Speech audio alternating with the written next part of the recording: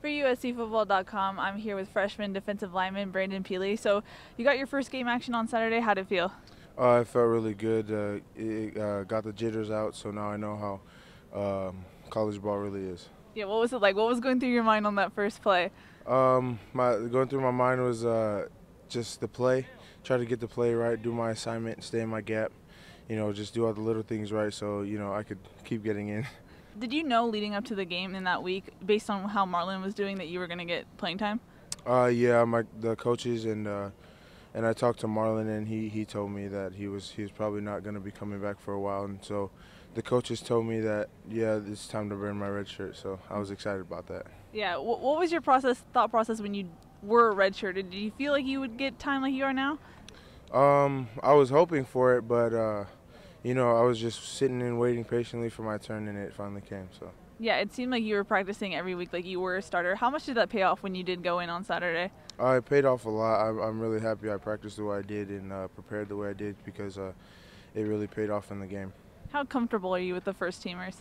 I feel comfortable. I feel like I fit in with them, but I still have a lot of work to do, a lot of stuff to work on. So, yeah. What specifically do you need to work on? Still need to work on getting my hand placement right and my assignments, staying in my gap. Just all the little things. What was it like looking at film tape of you in a game, breaking down what you did? It was unreal. I just saw myself and like college game day. I never thought I would be here, so it was just really cool. Does it help your motivation now that you know that you will be that guy every Saturday, as far as like film watching or anything like that? Yeah, it definitely gives me more motivation, and it drives me to keep getting better every week. Did you hear from your family at all? Did they watch you? I did actually. My mom when she saw me in the first time I went in, my dad told me she cried a little bit. So I was happy that I could just make my family proud and that they can see me on TV. Mm-hmm.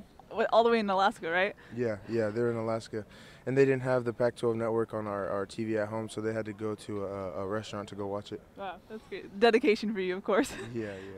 So what's it like with your other fellow D linemen? Have any of them taken you under their wing? Yeah, definitely. Josh Fatu really helped me a lot. Kenny Bigelow, Marlon was actually helping me a lot when we stayed together in Florida Tower, and he was just helping me with my assignments, helping me with my plays, and just pretty much everybody in the D-line group is welcoming and very helpful. The Utah O-line is very physical. What have you seen from them on film? Yeah, like you said, they're very physical. They come off hard, and they have really great technique. So we're gonna really need to prepare well for them this week. Sorry, is that nerve-wracking? Your second game as a college player against Utah? Yeah, it's got a little more pressure on me, but I just got to stay focused. Just make sure I trust my technique, and then hopefully I'll be fine.